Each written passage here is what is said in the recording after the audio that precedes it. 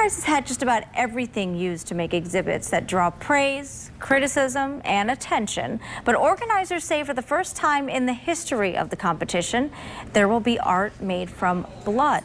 24 Hour News 8's Barton Dieters talked with the artist who decided to create some startling pieces. Barton? Well, Marley, Bob Long runs a meat processing business in LaGrange, Indiana. And he wanted to take on a hobby, so he decided to use the material he had at hand. In this case, buckets of blood. I went to Hobby Lobby, got a canvas, and the next day at work I saved a bucket of blood.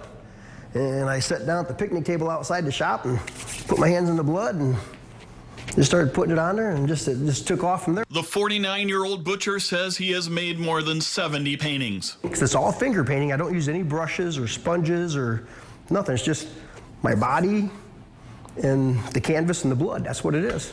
Long said he uses buckets of blood and says he feels like it is a way of respecting the animals and letting none of it go to waste. He says he's used to the smell and uses a buddy's car shop to clear coat the paintings. Long was raised in a home with two preachers as parents and said he feels like the inspiration flows through him. I think of God a lot when I'm painting. It's like, I wonder about God, you know, and then I think about space, outer space out there, and like, what's really way, way out there? Long's work is seen at Brothers Leather Company on South Division Avenue. A leather shop? I mean, that's awesome, you know. A leather shop, that goes right along with what I do. It's just how I do it. And this year I just work the blood back and forth until it looks like a banana.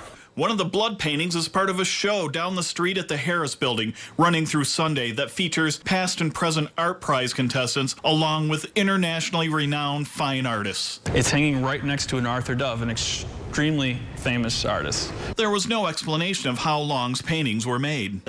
The guy's a butcher. He runs a slaughterhouse, and so he uses... I mean, this could be any kind. This could be oil, because... It's animal blood.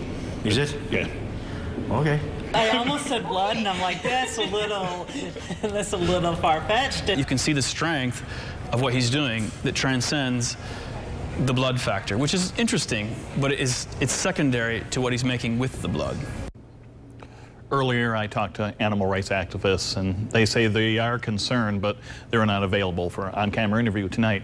There are links on woodtv.com about where to find Long's work, and there you can judge for yourself whether it's great art or just bloody awful. In studio, Barton Dieters, 24 Hour News 8.